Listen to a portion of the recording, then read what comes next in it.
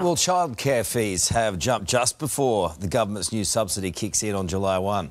Surprise. One of Australia's largest childcare providers increasing fees by almost 10% this year alone. Mum of two and founder of Working Mama, Karina O'Brien, joins us now from Melbourne. Karina, good morning to you. Nice to see you this morning. Well, maybe I'm cynical, maybe I'm right. What do you think? No, it is definitely a challenge for parents. And look, I received my second letter this year on Friday telling me how much my fees have also increased. So it's tough and it hurts. And I had certainly a lot of frustration when I got that letter on Friday. You know, and this is the thing. We know that there are problems inside the sector in attracting staff and the wages, an increase of inflationary pressures around the whole sector. But is there any justification for the increases that we've seen, that you've seen so far? It's great to see that some of these increases are going to be going towards the educators, and they're certainly well deserved. The other increases are also, they claim, are going to go towards tax, rent, electricity, and also due to the rising cost of food. So, but the best way is hopefully they're all flowing through as well to the educators. So you're okay with it? I mean, or you just really want to tell Australia how you feel?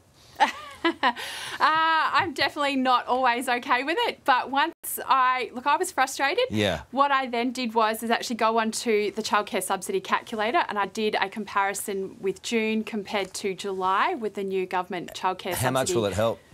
It'll help for the average family that's earning about $120,000 a year, 2 kids in childcare for 3 days a week. They will be generally about $50 a week better off. So as much as the increases do hurt, when we just get those emails, but thanks to the new increases in the childcare subsidy, parents will actually be better off, which is a great thing to see. It's just the timing that sucks, right?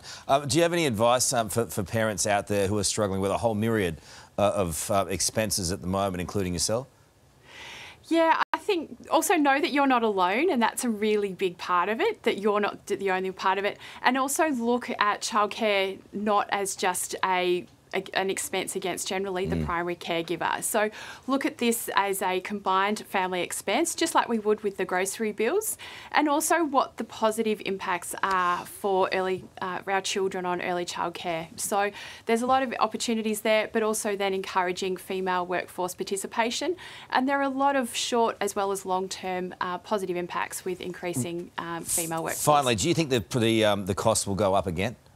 Yes, sadly. This is the second increase I know for me personally that I've experienced this year. So I'm sure that there'll be more to come, which is really sad.